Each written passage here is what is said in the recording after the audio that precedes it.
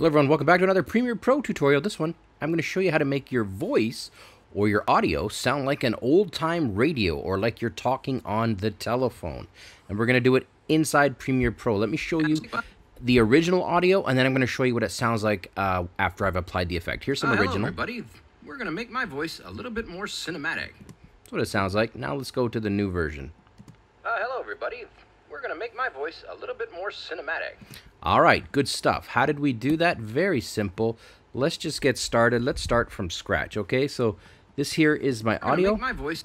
and I've made no effects to it. Nothing's happened to it. Okay, the first step is we're going to go right into the effects panel right here, and we're going to start applying some effects. There's not very much to do. The first one, if you type in para, we're going to go ahead and apply a parametric equalizer. That's right, guys. Denzel Washington's coming. Parametric style. Drag and drop that onto your audio clip, and presto. We're going to go ahead now, go to the effect controls panel, head up to the top, and then we're going to click on custom setup. And when you do that, you get this cool little option here. Now, to get that effect, you want to go ahead to the presets and then just drop it down. And for this one, you want to actually go to old time radio right there. Now, if we apply that one effect, let's see what it sounds like now. Hello everybody, we're going to make my voice a little bit more cinematic. That's actually pretty good, but it's kind of quiet, don't you think? So we're going to have to louden it up a bit. There's a couple ways to do it, but my favorite way is we're just going to do a second effect called single band compressor. Not compressor. Drag and drop single band compressor on it. Where did I learn to talk?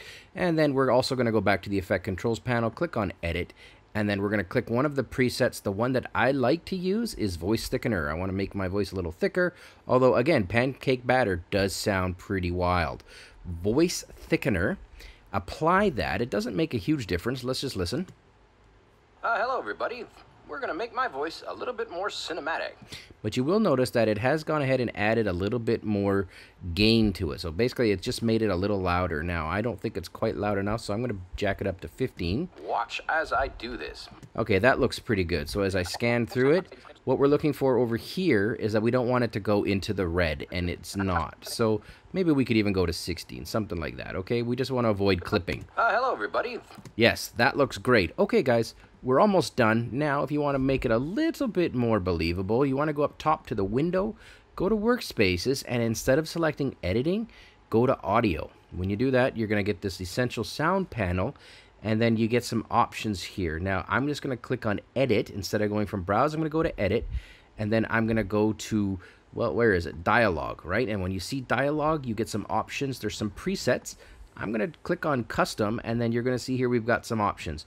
Now, the one that I like to use is over the intercom, but also from the radio is another really good option. Let's go with from the radio. Again, we've got 2 radio effects now applied to it, and we've increased the level. Hello everybody, we're going to make my voice a little bit more cinematic. Okay, that might be a little bit too much depending on how much of a radio effect you're going for or a telephone effect. But those are the tools that you need to go ahead and do it, guys. That's all you need to know. Thanks for watching. Ton more stuff coming up. Stay tuned.